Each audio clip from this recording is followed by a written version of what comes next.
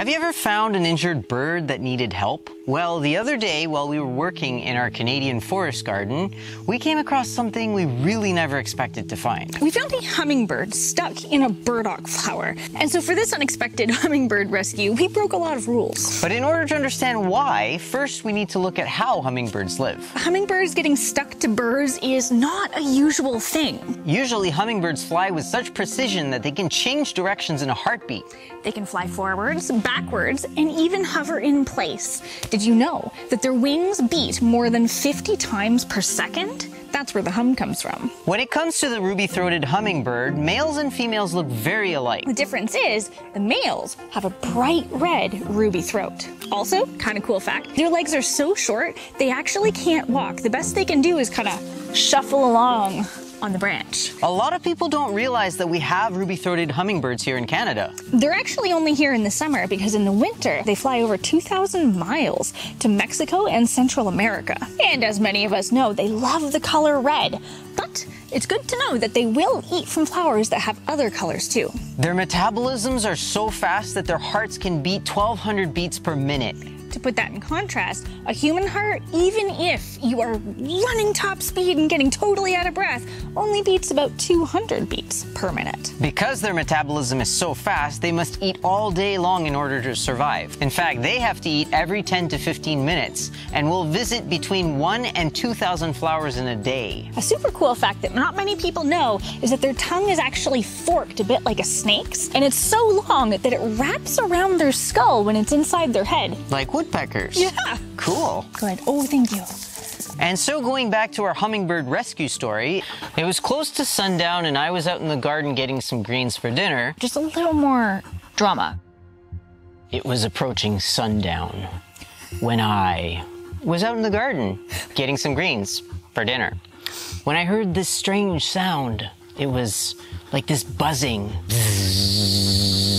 And I noticed that something was moving, and as I got a little bit closer, there was this hummingbird that was very tangled up in some burdock flowers that were closing into burrs. And so the first thing we decided to do was snip the burdock flower off of the plant so that we would have a little more ability to maneuver. Now, Brittany had to do this very carefully in order to not further injure the bird. We still don't know how it got stuck to the burdock flower. After a really, really long time of carefully removing the burr from the hummingbird, he was finally free. So once he was free, we had to decide what to do with him. So while we are not vets, to our eye, it looked like he was utterly exhausted and possibly had a broken wing. Now, probably important to mention that we're about a 2-hour drive away from the nearest wild bird rescue center. And so the #1 rule about bird rescues is you do not feed them. You bring them to the wildlife center and they will know what to do. Most birds can actually go quite a long time without food. So if this was a chickadee or an owl, we definitely would have followed those rules. But this is a hummingbird. Hummingbirds can die in just a few short hours if they don't have any food. So the question we had was, how long had it been hanging there for? And so we were faced with a dilemma. Follow the rules and don't feed the wild bird, or risk having it die on the drive. And so we broke the rules. So in this particular instance, we decided it was more important to get the hummingbird eating. So we decided to make him some nectar. However, we had to let it cool. So in the meantime, Augie was kind enough to go get me some bee balm flowers from the garden. We knew that he was starting to do better when he started perching on our hands and was able to hold himself up.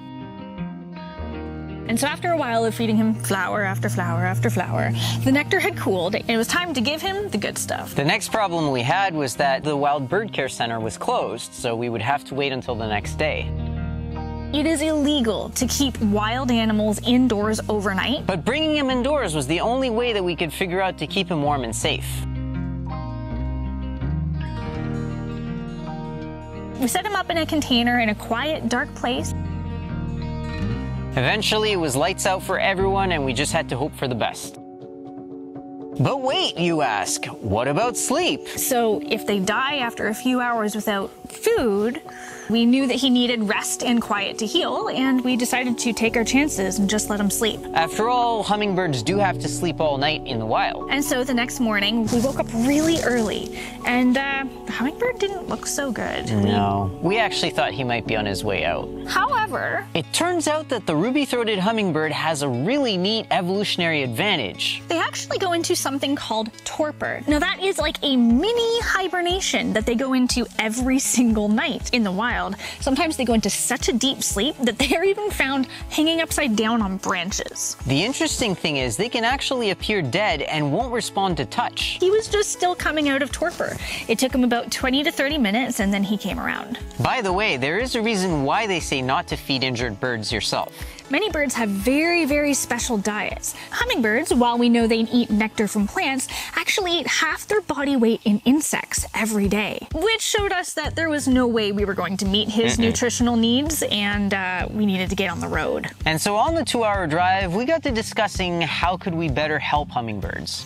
After all, they can have a very difficult life here in Canada. Now, the moral of the story is not that burdock is dangerous for hummingbirds. Many pollinators love and even rely on it. Besides, we've been growing burdock for years, and this is the first time such a thing has ever happened. Some things you can do to help hummingbirds is, of course, hang feeders out. Make sure to keep them fresh and clean. Better yet, you can plant hummingbird-friendly flowers. Check out the list in the description below. And of course, you can also send a donation to the Wild Bird Care Center in Ottawa or your local wildlife rehabilitation center. In honor of this brave little bird and all the other hardworking hummers out there, we're making our usually exclusive kids hummingbird activities available for free. We invite you to check out the link in the description below.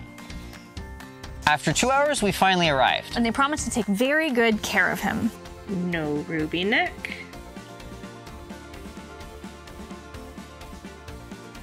Ruby neck.